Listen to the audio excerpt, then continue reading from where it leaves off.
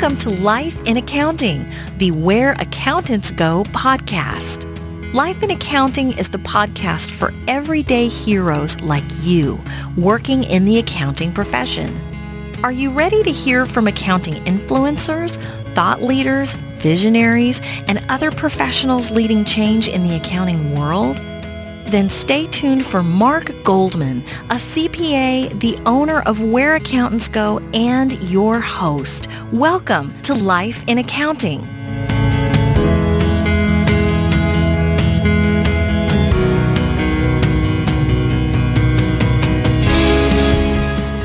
Well, hello everybody. My name is Mark Goldman. I'm the host for Life in Accounting, the Where Accountants Go podcast. I'm really excited to be able to get this interview out to you today. This interview is with Mr. Don Maranca. And if you'd like any more information on his company or his background, you're welcome to check our show notes out. But his story is a great story of what this podcast is all about. Career growth, and even more so, career evolution, and success just overall in your career and your life. Don's story starts out in public accounting like many do, but then life takes him in a different direction, and I think people in public accounting, people in industry, and definitely self-employed individuals can relate to this story. It's a wonderful story of how life sometimes takes you in a different direction, and that ends up being much more fulfilling than anything that you could have ever planned. So let's get started. This is Mr. Don Maranca of San Antonio, Texas.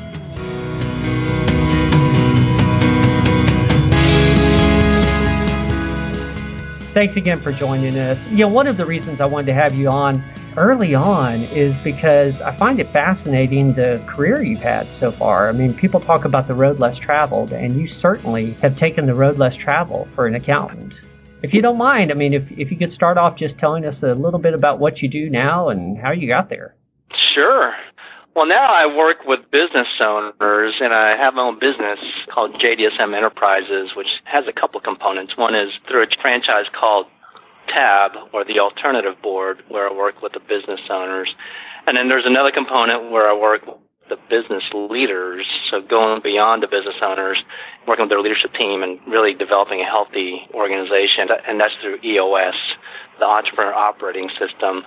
But yeah, it was quite a journey to get to where I am now, because I did start in the traditional route of public accounting, where a lot of my colleagues started with my degree, my BBA, and also my master's in professional accounting. Everyone kind of leads towards the public accounting route, which is what I did for 5 years. But I knew going into it that I would probably just stay there, 3 to 5 years before I get my experience and do something else. So it was always part of the plan to get out of public accounting, but that's where I started. Okay. Yeah. Were you in tax or audit or consulting? I was in audit. So I was at Arthur Andersen in audit, and I actually interned with them while I was at school. And then after that, I was with them for another 3 years. So I went through 4 busy seasons with them, and that was in Dallas.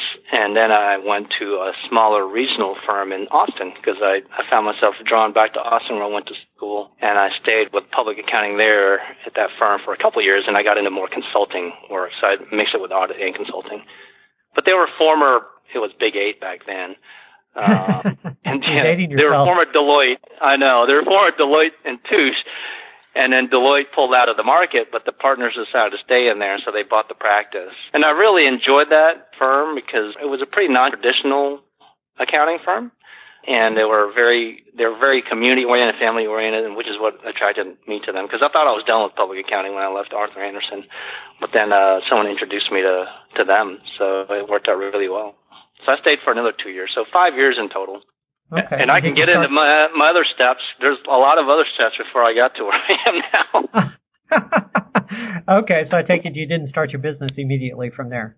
No, I didn't. I actually jumped into big corporation work, because when I left Dallas, I actually was tired of big companies, and that's why I ended up at a local accounting firm. But then I got, enticed again to work for big companies, and I ended up at Dell Computers for a little while as a senior finance analyst. And that was interesting because it took me from being the auditor and one that audits the books to being the one that was being audited. And so I was the one generating the numbers. and my numbers were being audited, so I had to speak with auditors. And so that really opened my eyes to the industry world, where I can see, how the numbers came about through the financial statements, and not as an independent auditor, but more of a person that's in the industry. So that was a really great experience for me. And then after that, I ended up at Applied Materials, and that's where I got into more operations and outside of my accounting and finance roles. So it was really, again, eye-opening there, because I looked at the financials more from an operational standpoint, and that's where I got more into process improvement and inventory management and all sorts of different things from a manufacturing standpoint. So, and then from there, I got into small business, and that's really where I found my passion. Was once I left the big companies, I wore the hats of director of finance and operations because of my roles of finance and operations in the bigger companies. So I took my experience and kind of wore the hats of director of finance and operations, also CFO, COO roles, working directly with the business owner in small business. And that's where I really felt like I was really called to do, where I found my passion. And I did that for a few years in those kinds of roles before I ended up buying my own business. So that's kind of how I got to the alternative board, and now with EOS as well. So it was a long journey, and I always wondered, what God was preparing me for. But once I found the alternative board and what I do now, it made complete sense. He was just kind of grooming me and developing me and my skills, because I felt like I was not very deep in a specific expertise or industry, but very wide in business, and I knew the business systems, and I saw different kinds of businesses.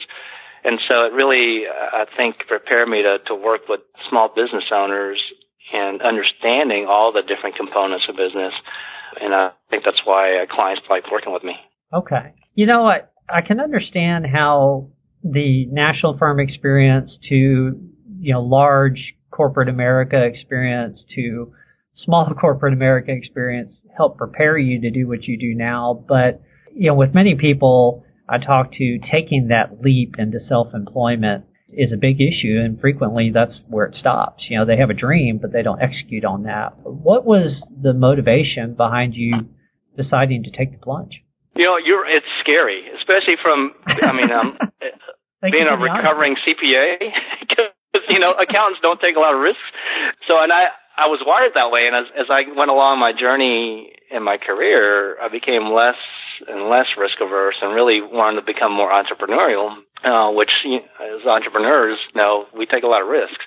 But I take very calculated risks. So when I journeyed into entrepreneurialism, I really made sure that I had a safety net. And so I took somewhat of a safe route, although it was still risky, but I bought an existing franchise. And what perpetuated that was, I was miserable in my last job, and it really, because we moved from Austin to San Antonio, and I took this job down here, knowing there was risk that it may not work out well, because I knew the characteristics of the owner, and I knew I would butt heads with the owner a lot, and that's what happened. And eventually, I ended up being asked to leave the company because it wasn't working out. And that's how a lot of entrepreneurs start, is they either lose a job or, they feel like they need to do something else because it's just not a fit anymore of what they're doing. And I could have gone back to the corporate world or looked for a different job, but then at that point, I was just tired of working for other people. And I didn't mention that I got my first entrepreneurial bug in between Dell Computers and Applied Materials. I started my first company, which was an event management company.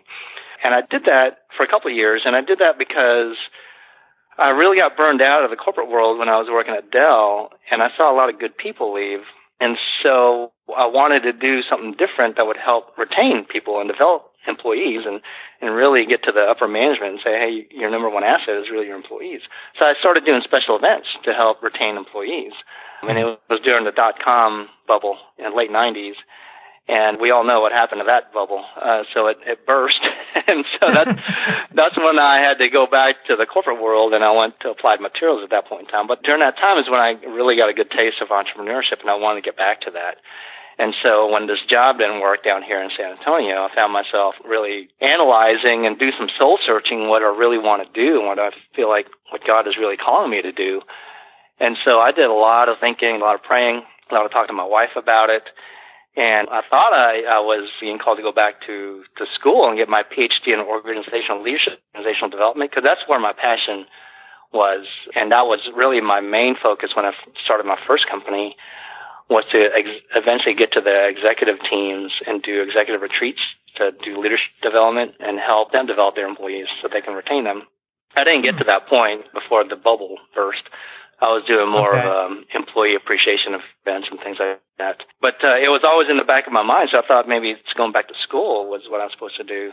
Then I spoke to my wife about it, and it wasn't really in the cards for us at that point in time, since we just moved down here and we just had our first child, and it wasn't the safe thing to do. So I looked at Plan B, and that's where I found the alternative board, which is in essence really about leadership development as well with the business owners. And so I found the franchise, an existing franchise here in San Antonio, and I bought into it. And I felt like that was where I could really study leaders and help them develop, and at the same time help the local community get their businesses operating much better. And so that's kind of how I guess maybe fell into my business, but it's always been in the back of my head to buy my own business. And that job that didn't work out was kind of the springboard to make me do something about it. Something you said makes me think of another question. In effect, you became self-employed out of necessity, or that's how the opportunity arose. When you found yourself changing jobs. And as you know, I've worked with accountants a long time, and frequently we see people become, quote, self-employed out of necessity. And, some do contract work, some try to build a business, some are successful building a business, and then, unfortunately, some aren't successful in that endeavor. What do you feel made you successful when out of necessity you became self-employed? Well, for me, because we were pretty new in San Antonio and my network was up in Austin, so I didn't have a network of people here. And so for me, buying an existing business that had a existing brand and network here was huge for me. So I don't think I would have done it without that kind of infrastructure already in place and without the brand already established. And so that was my safe bet, is that, if I can buy an existing business, then I know I'm smart enough to keep it going and to grow it. But if you don't have that kind of network, and especially for typical accountants, we're not really good in sales and marketing, especially in the beginning. And I wasn't good at that. And that was one of my big eye openers when I started my first business, was that I didn't know how to do business development, sales and marketing for my event management company. Even though I got some clients, it was a big struggle for me. And if I were to do that again here in San Antonio without a franchise or without an existing brand already, I think it would have been a struggle for me if I were to just start from scratch, especially without a network, just being new to San Antonio. So does that make sense? Yes, it does. And you work with self-employed CPAs now, correct, in EOS and TAB? I do, and that's one of their weaknesses, is the business development aspect of it. And a lot of, some of them are able to get new clients really quickly because they buy an existing practice or they buy into an existing practice as a partner. And that works out well for a little while, but then they're challenged with getting new clients in, and sometimes that becomes a challenge as a practicing CPA, because, the comfortable work is doing the preparation, the tax preparation, the audits, and the technical stuff. And it makes them uncomfortable going out of the office and doing the business development stuff. So how do you help a newly self-employed CPA build up that skill? What advice do you give them? What tools would you recommend, or how would you help them in that area? Well, at first I try to understand what they're really, really good at and build their confidence, because what their hesitation is, they don't like to talk about themselves. And so what I try to do is, really try to hone in what their value is, what they bring to the table, because they're valuable. Their expertise is valuable, and really focus on that instead of feeling like a sales pitch or a sales conversation, and just really talk about their expertise and really get to know their clients well and what their needs are. And then it's not sales, it's just more relationship building. And that's really what they're doing most of their clients come through relationships, and that's what's important in selecting a CPA is the relationship. So it's really just feeling comfortable with what they offer and really understanding the client needs. So that's what I try to do. And that's the same goes for a lot of the businesses. And that's what I'm doing now with EOS is part of the EOS process, the Entrepreneur Operating System, is getting clear on the vision, and the vision has 8 questions, and the first 2 are, what are your core values? So what do you stand for? Who are you? What are you about? And then the second question is, what is your core focus? And that's really your purpose, cause, or passion. That's one component of it. And then the other component is your niche. What's your niche? Because that's one of the things I think also as entrepreneurs, including myself, is that we try to cast it too wide of a net. And you've experienced this too, Mark, yourself. But we don't clearly define our niche, so we end up really spreading our resources too thin and diluting our message because people don't understand what we're about and what we stand for and why we're doing things. And I think when you hone that in, as any entrepreneur, whether it's a CPA trying to establish a practice or any business owner, if those two focus, then it makes it a lot easier to communicate your message. And they understand you. Or if y'all ever heard the Simon Sinek TED Talk, Start With Why, he talks about, people don't do business with you because of what you provide or how you do it. It's because of why you do it. They want to understand your purpose or your cause, your passion. Okay, I'm going to play devil's advocate here a little bit. So sure.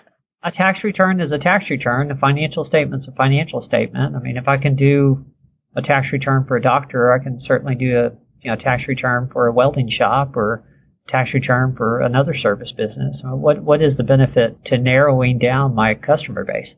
Well, you can, but then you're just like any other CPA practice, and you really don't stand out because you're basically commoditizing your service, and if you're a commodity, all you have to deal with is price. You just compete on price. And if you want to compete on price, that's fine. But if you want to compete more on value, and if you are more valuable to them because you have a certain expertise in a niche, then people are willing to pay more for that.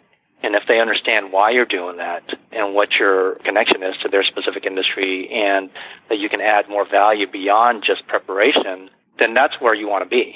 You don't want to compete just based on a commodity and just based on price. I totally agree. I think that as well, then you become the sought-out subject matter expert.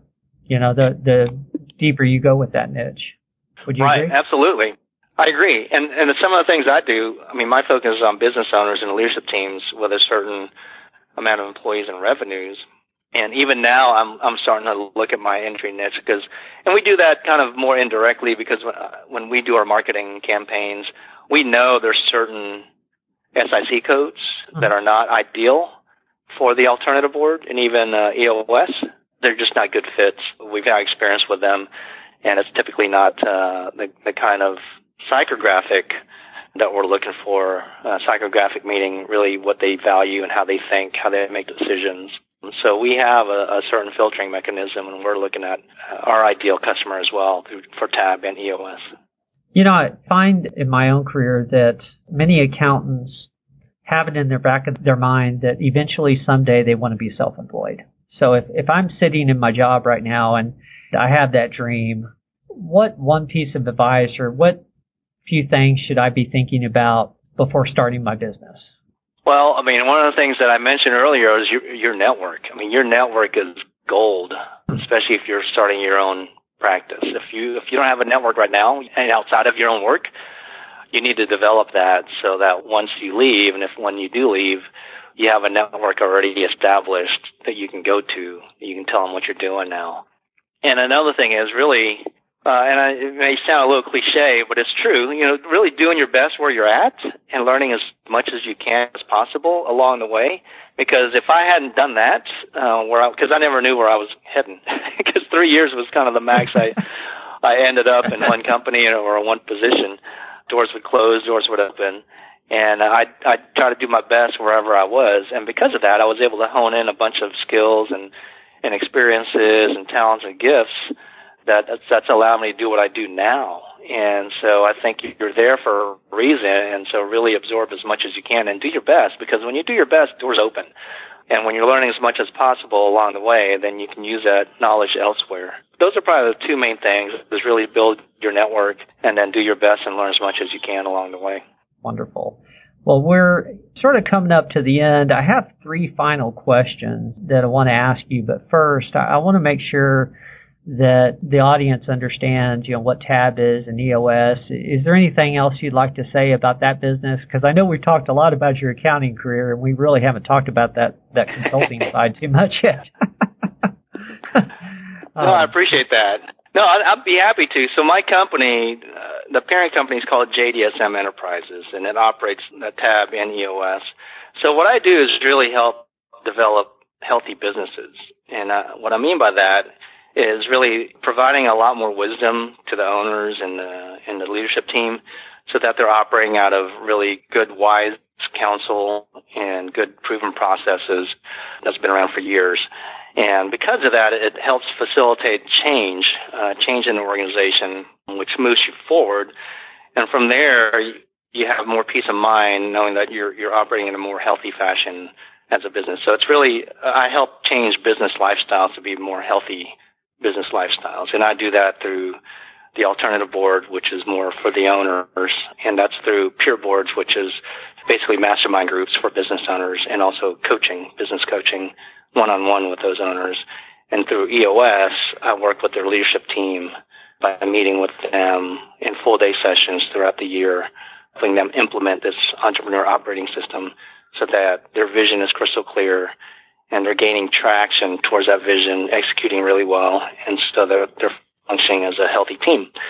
So that's what I do. In a nutshell, I mean, the benefit for that, all that, is really just building value for the company, because most of these companies, the owners have to exit at some point in time or transition leadership at some point in time. And when you have a well-run company, it adds value to the organization, whether or not you sell it in the long run to an independent or to your employees or whoever the case may be, because at some point in time it's going to have to transition. And I help them build the value so that when it does transition, they get what they want out of it. It seems like no matter what you talk about these days, you eventually talk about succession planning and exit strategy. Mm-hmm. It's a fact of the business world that we live in. That's right. Especially these days with baby boomers, a lot of them retiring. Yeah. All right. Well, final 3 questions. Number 1, and this can be in relation to your career or just in relation to life in general, but what has been your proudest moment? Wow, I have to pick one. Is that right? What if I had a personal and a business? There you go. Personal and business. Fair enough. My proudest moment. I guess personally, I got married late in life. So I got married almost 34 years old, and so did my wife. And I guess my proudest moment was not settling, because I almost gave up on getting married. And I almost settled and, chased after, girls that I thought would be marriage material, but then, it wasn't working out. So I almost gave up on marriage, but then I met my wife at the age of 32. So I'm very proud to, not settle, because I found my soulmate and my best friend and my rare find. So that's my proudest moment for the personal side. And then on the business side would be, I guess it was a time when I stood up to the owner of a company when I was a director of finance and operations for a training organization. I just didn't feel like he was being led the right way by some consultants, which had a lot of influence. And I stood up against the consultants, and I told the owner, I don't think you need them anymore. And they threatened to sue me, and they really went after me pretty hard. And I didn't feel the support of the owner, so I resigned. But I guess I had enough influence at the organization that the organization kind of went up in uproar, and all the employees said, you got to hire Don back, and you got to fire these consultants because we agree with them. Yeah, and so the day after my resignation, the owner came back to me and said, would you come back? So I went back. They fired the consultants. He fired the consultants, and I went on another 2 years with that business and helping them grow and really helping develop his culture. And it was fun. It was a lot of fun. And I knew my team had my back, and that was a great feeling. To me, that's probably one of my proudest career experiences. Wow. That's a good story. Yeah. For the flip side, I guess, tell us about a mistake you've made and what you learned from it And frankly, the more colossal, the better. Well, that was easy. It's kind of the opposite of standing up to the owner. So when I took this job, I'm going back to the job in San Antonio that didn't work out. And so when I took this job in San Antonio, I mentioned to you I moved my family down here. I also moved my wife's mom and sister and grandmother down here who live next door to us.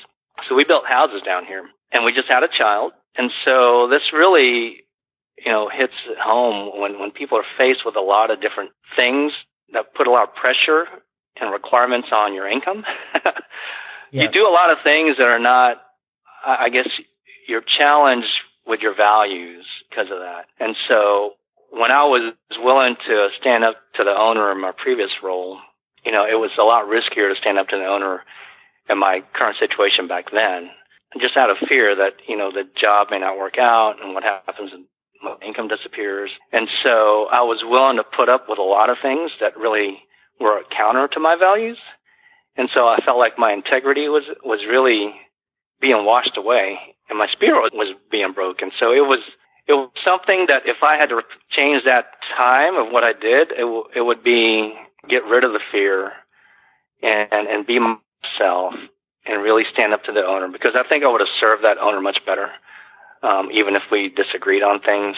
But I was willing to take a lot of things that I wouldn't have in the past if I was in a different situation. To me, that was a failure on my part for not standing up for what's right. And it affected the organization and affected my relationship with the owner. And I would do that differently next time. I think all of us have a point in life where we learn that lesson, and unfortunately we have to learn it the hard way. So I think that's a pretty common experience. Now, I would say it's a failure, but it also led me to what I do now. So I think it was really a launching point and a critical point in my career to really, I think, having to experience that, and maybe it steered me in the path where I am now. So I don't regret that, but I would still definitely do it differently. Yes. Actually, it probably makes you more valuable to your clients now to have been through that. Yeah, I never thought of it that way, but you're right. Last question. We call this podcast Life in Accounting because although it's related to the accounting profession, it's about life. So what one piece of advice about life would you like to leave our audience with? Well, I think it kind of goes back to what I said already is, throughout your career, you may be doing things that you don't necessarily want to do, and you may question whether or not you're in the right place at some point in time, or if it's worth it doing what you're doing.